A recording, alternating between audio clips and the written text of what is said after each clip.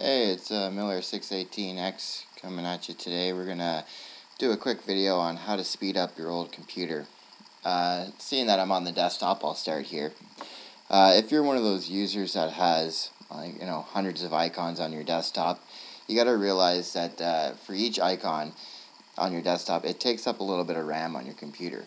So it's no big deal to have a few maybe running off the side, but if you're one of the ones that have it plastered, to get rid of some of those icons would really help you out. You can also emptying your recycling bin is a big thing. We can go ahead and do that.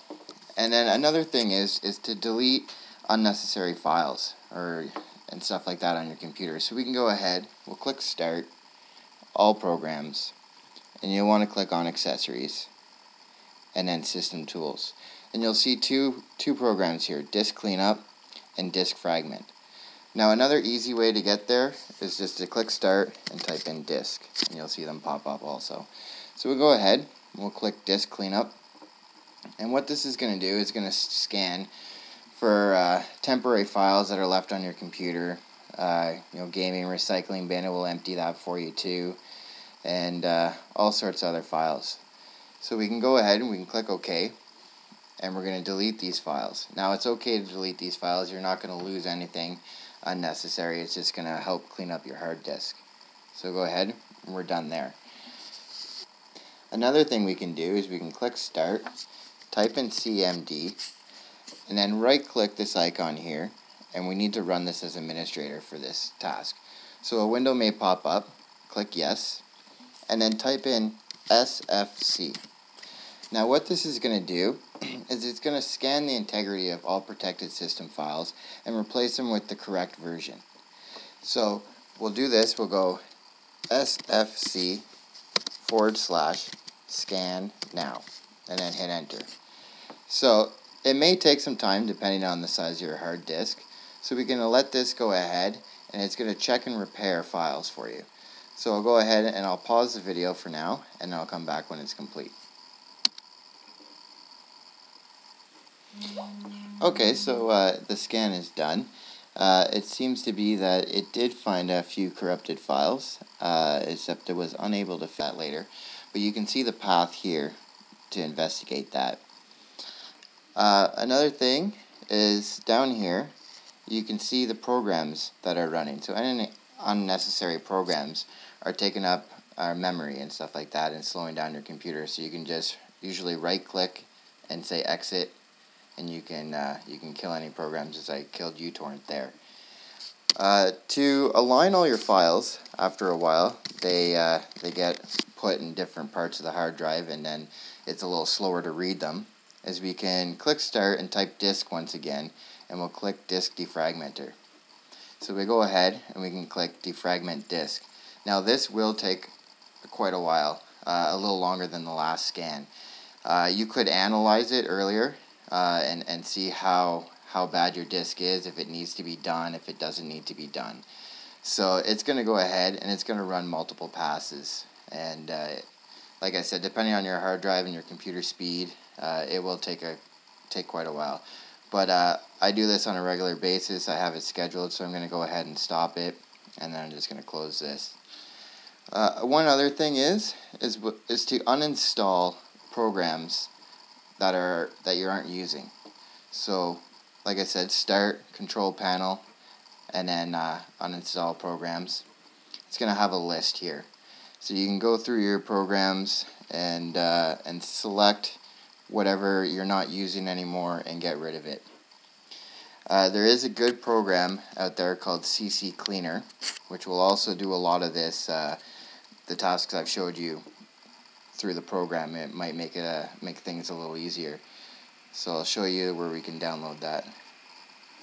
So open up your Internet Explorer or Firefox, and we'll go CC Cleaner, and then you can just click download. Now it's not a very big program. I think it's around 5 megs, so it shouldn't take you any time at all. You can pay for it, or you can get a 14-day trial. So just click download on the trial, start download, and as you can see, it's 4.5 megs. So we can just go ahead and we'll click save, save it to the desktop. I have two open, and bam, it's downloaded that quick. So double click this, click yes, it pops up, and then just walk yourself through the installation. So we can add a desktop shortcut and other stuff. So we can click install. I already have it installed, so I won't click install, but you can go ahead and do that. So I'll open up CC Cleaner just to show you what it's like. So I'll click that. You can just click the icon that shows up on your desktop. So we can go through here and we can delete some temporary files, your history, Internet Explorer, cookies, and so on. You can select these and customize it to your likings. And then we can go Analyze. And it's going to scan the system and it's going to tell you how much space these files are taking up, how many files you have, and so on. So just give it a couple seconds there and it should complete fairly quickly. As you can see here, it's showing all the stuff. So it's not a ton of hugely big files, but there's enough of them. I got temp files and stuff like that. And then you can click down here in the bottom right, Run Cleaner. Click OK. And it's going to delete these files. Again, these aren't anything, you're not going to lose any important data, this or that. It's just going to be cleaned up. So 100%, you can view the summary results. 542 megabytes have been removed. So, I've gained a significant amount of hard disk space. Same thing here when you click the registry. Sometimes when you're installing and removing files from the registry, it leaves files behind. So we can clean that up too. We can go scan for issues.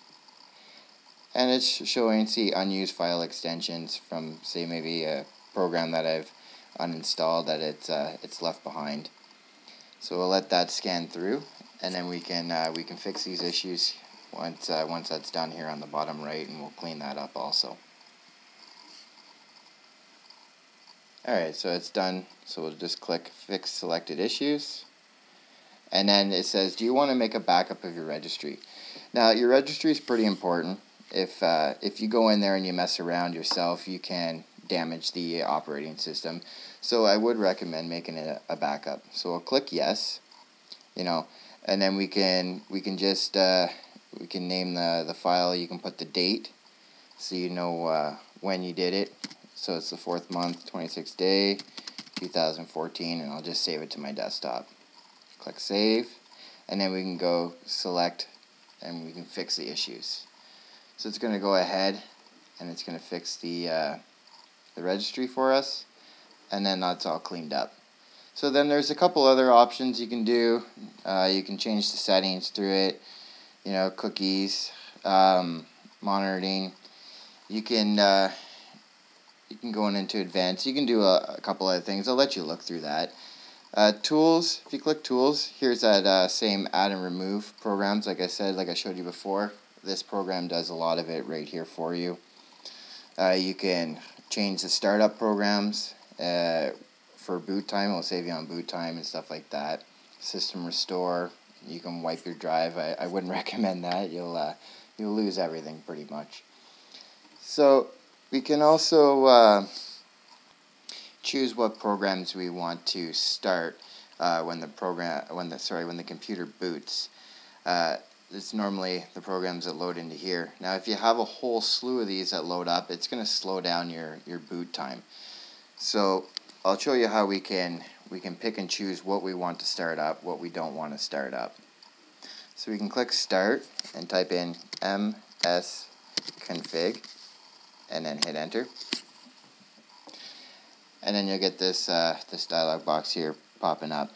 Now you're going to want to select Selective Startup, and then Services, or sorry, Startup. And then you can go through here. I don't know if I can make this bigger. No, I can't. You can go through here and you can select programs that you want to start or not run when you boot up the computer to try to save yourself some time. As you can see here, I've unselected quite a few programs just to speed up the boot process. So say I don't want Dropbox to start when I boot up. Okay, fine. So I unclick it, and then you can say Apply and click OK. Now it's going to require a restart to to take into effect, obviously, because it's going to start when you're starting up your computer. So you can say restart, or right now I'm making the video, so I'll restart later. You can also click start, all programs, and then there's a file in here called startup, if I can find it right here. Now you will also have programs in here. I've taken the programs out of here too, so they don't start up when my computer boots. One last thing I'm going to go over is we'll click computer again, and we're going to go to system properties. Now a lot of computers these days come with default of a minimum of 4 gigs. If you have any less than 4 gigs, I would recommend buying a couple sticks for your computer, RAM sticks, and installing those. You can make sure that your computer supports up to 4 gigs or over that. If you're trying to go beyond that, you'll have to figure out your hardware and go from there. That will also speed up your computer and access times and stuff like that. So, alright, well, I hope these few tips there will help you out, speed up your computer, and it'll be running a little better. Thanks a lot, and I'll see you on the next video. Oh, one last thing is, if none of this is helping to speed up your computer, you can also try to reinstall Windows. There's an option to reinstall Windows with keeping the programs that you have installed and all that, and it will just repair any of the files that might have been damaged or corrupt. That might also be another option to look into. Alright, so that's it. Until next time. Thanks.